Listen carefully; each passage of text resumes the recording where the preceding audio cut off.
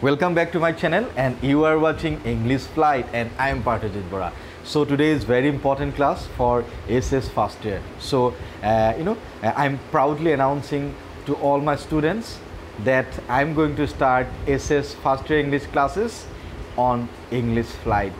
Our English Flight or our pratham chapter অর্থাৎ SS first year ইংলিশৰ প্ৰথম চাপ্টাৰ the portrait of a lady অথৰ্ড বাই খুশৱন্ত সিং এই সুন্দৰ চাপ্টাৰটো তোমালোকৰ কাৰণে মই লৈ আহিছোঁ আৰু ইংলিছ ফ্লাইটৰ যিমানবিলাক মেম্বাৰ্ছ আছে ৱেল উইচাৰ্ছ আছে চ' তেওঁলোকে জানে আমি SS ছেকেণ্ড ইয়াৰ যথেষ্ট সংখ্যক পাঠ্যক্ৰম আমি অলৰেডি আগবঢ়ালোঁ আৰু ফাৰ্ষ্ট ইয়াৰ মোৰ প্ৰথম চাপ্টাৰ হ'ব আৰু মই আশা কৰোঁ সকলোৱে আদৰি ল'ব আৰু বিশেষকৈ SS ছেকেণ্ড ইয়াৰ সকলো নিজৰ ব্ৰাদাৰ্ছ ছিষ্টাৰ্ছক মাজত শ্বেয়াৰ কৰিব নিজৰ ভাইটি বন্ধুসকলক জুনিয়ৰ্ছবিলাকক দিব কাৰণ English flight is committed two provide excellent teaching without any কম্প্ৰমাইজিং so' let me start the first chapter of English flight class SS first year the portrait of a lady চ' এই portrait of a lady চেপ্টাৰটো তোমালোকলৈ লৈ আহিছে খুশৱন্ত সিং এই চেপ্টাৰটো পঢ়াৰ আগতে আমি যেহেতু first year ইংলিছৰ কথা কৈ আছোঁ মই কৈ দিম যিসকলে নতুনকৈ আহিছে ছাবস্ক্ৰাইব কৰি ল'ব আৰু মোৰ এটা ভিডিঅ' আছে প্লে'লিষ্টত গৈ SS ফাৰ্ষ্ট ইয়াৰ বুলি মাৰিলে তাত গম পাবা চ' আই have provided the syllabus along with the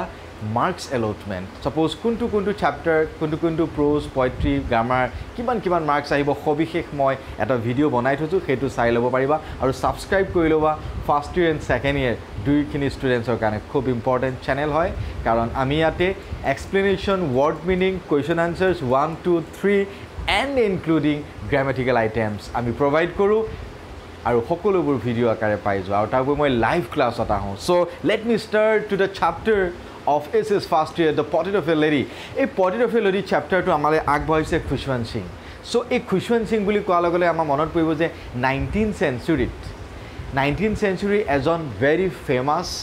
Indian English writer আৰু ইণ্ডিয়ান বৰ্ণ ইংলিছ ৰাইটাৰ আৰু ভাৰততে থাকি ইংৰাজী সাহিত্য কৰাৰ যি সাহিত্যিকসকলৰ নাম যদি আমাৰ মনলৈ আহে তেনেহ'লে হি কামছ অলৱেজ দ্য ফাৰ্ষ্ট তেওঁ সদায় প্ৰথমে আহিব আৰু যি সময়ত ভাৰত আৰু পাকিস্তানৰ মাজত যি পাৰ্টিশ্যন হৈছিলে 1947 সেই পাৰ্টিশ্যনৰ পৰা সদায় অনুপ্ৰাণিত হৈ সেই পাৰ্টিশ্যনৰ যি ছাফাৰিং আৰু পেইনবোৰ বুকুত ৰাখি সদায় এক ফিকশ্যনেল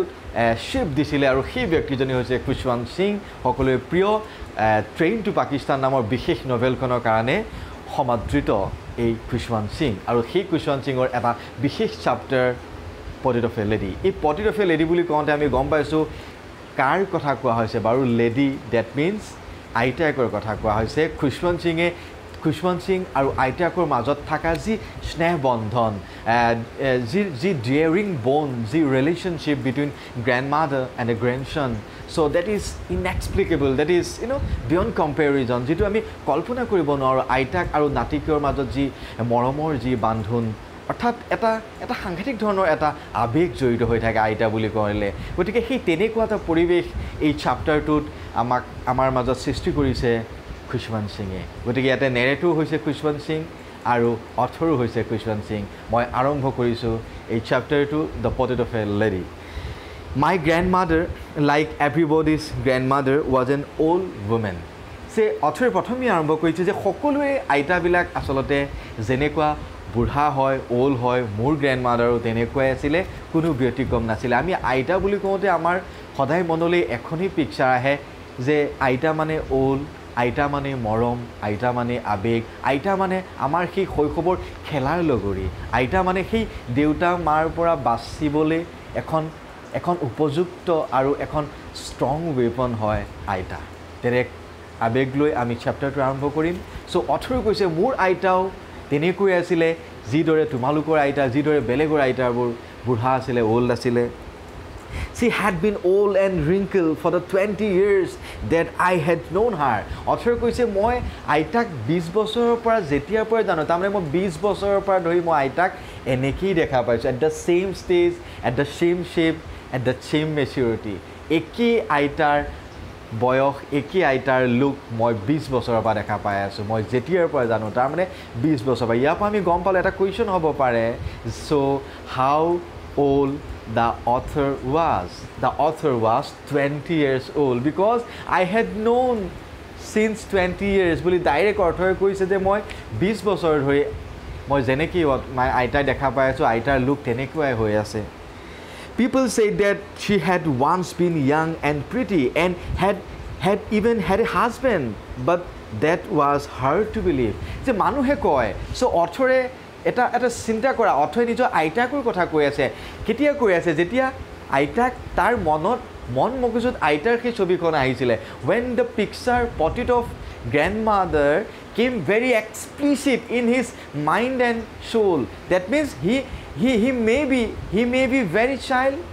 এটা সৰু লৰাৰ মানসিকতাৰ পৰা আমি চাব লাগিব অথৰে যেহেতু আইতাক মনত পেলাইছে গতিকে কৈছে যে মানুহে কৈছিলে আমাৰ আইতা বহুত ধুনীয়া আছিলে কিন্তু মোৰ বিশ্বাসে নহয় যে আইতাজনো ইমান ধুনীয়া আছিলে কাৰণ অথৰে জন্মৰ পৰা 20 বছৰ পৰ্যন্ত আইতাক একেটা বুঢ়া ৰূপতে দেখা পাইছে আইতা ইমান ধুনীয়া তাৰ কাৰণে ডাঙৰ কথা নহয় কিন্তু আইতা কিমান গুৰুত্বপূৰ্ণ আইতা কিমান প্ৰাইসলেছ valuable playmate everything it's a emotion associated with hour childhood আমাৰ এই এটা সোণালী শৈশৱ যৌৱনৰ প্ৰাক মুহূৰ্তলৈকে আইতাৰ যি বিষাদ আইতাৰ লগত থকা প্ৰতিটো মুহূৰ্তই আমনি কৰা স্মৃতি ৰোমন্থন কৰিছে অথৰে কিন্তু শিশু মানসিকতাৰে সৰুভাৱে চিন্তা কৰিছে যে মোৰ বিশ্বাস নহয় দেই আইতা ইমান ধুনীয়া বুলি মানুহে কয় বাট it's hard to believe that is the saying of the from the mouth of author Khushwant Singh very interesting he wore my grandfather's portrait hung above the mantelpiece in the drawing room so another interesting word we are going to get that is mantelpiece so yate koise je more grandfather now comes the another character to the story that is grandfather so author grandfather ase jetu grandmother ase surely grandfather thakiboi gotike ei grandfather kotha koise je grandfather picture khon kot ara hoisile portrait means ছবি মই আকতে কৈছো যে এই lady মানে আইতাকৰ কথা হৈছে মোৰ আইতাৰ ছবি মোৰ আইতাৰ বিষয়ে that is the meaning okay সে মোৰ গ্ৰাণ্ডফাদাৰ ছবিখন ফটোখন কোট আৰা হৈ আছিল above the mental piece in the drawing room so drawing ৰুমৰ যি মেণ্টেল পিস আছিল তাৰ ওপৰত মোৰ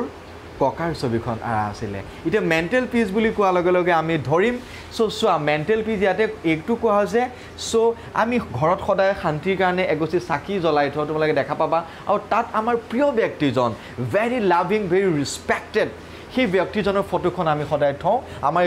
আমাৰ এছমি সোসাইটিটো আছে আৰু আমাৰ যেটো হিন্দুইজম আমি জনে প্ৰেক্টিস কৰো তেওঁলোকৰ মাজতো আছে শিখসকলৰ মাজতো আছে যেহেতু দা author belong to Sikh community belong to Sikh caste I think maybe da influence of শিখজম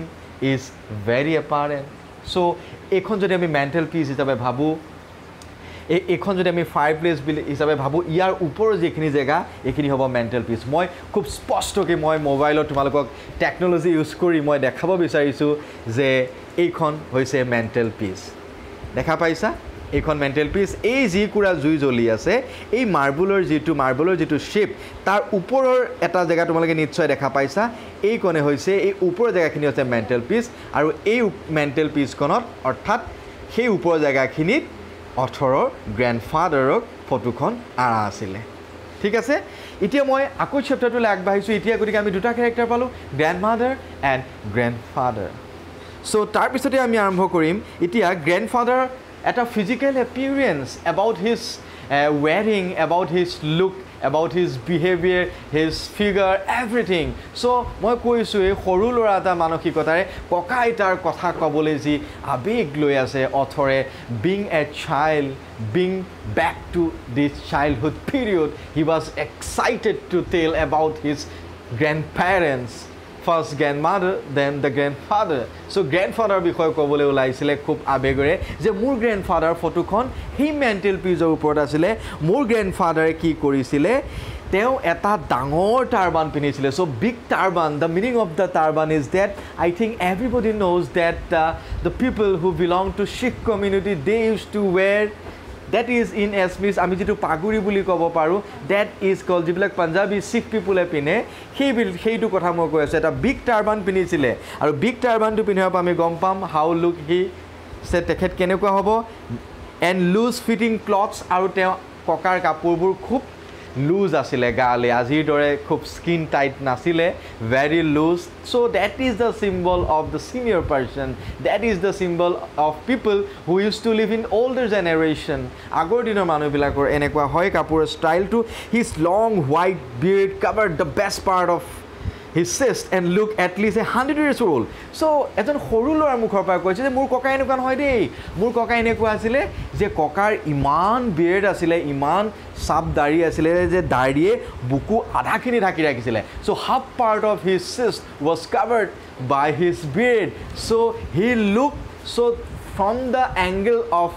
growing beard he looked as a 100 years old man যে এই গেইব দাড়িৰ ফালৰ পৰা আমাৰ অথৰে কৈছে যে মোৰ ককা যে 100 বছৰ মানে বুঢ়া এনেকৈ দেখা গৈছিলে so that is the symbol of Sikh people I think আমি গম পাওঁ যে শিখ মানুহবিলাকৰ যথেষ্ট দাড়ি ৰাখে so এটা ৰিলিজিয়াছ তেওঁলোকৰ ডক্ট্ৰাইন হয় এটা প্ৰথা হয় তেওঁলোকৰ এটা ধাৰ্মিকতাৰ প্ৰভাৱ গতিকে এই টাৰবান আৰু যি দাড়ি ৰাখা প্ৰৱণতা তাৰ পৰা মানুহজন আৰু বেছি শকতাবত ডাঙৰ যে দেখা পোৱা যায় গতিকে that is the symbol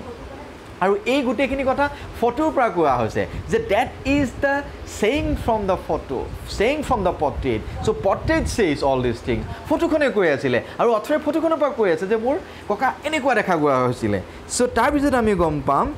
he didn't look the sort of a person who would have a wife or a children so অথৰে কৈছে মোৰ ককা ইমান শকতাবত ইমান ডাঙৰ ডাঙৰ টাৰবান পিনিছিলে ডাঙৰ দাড়ি আছিল দাড়িকে বুকু আধালৈকে পৰিছিল so from this aspect from this facet he never be believed that he had single wife and children যে তেওঁ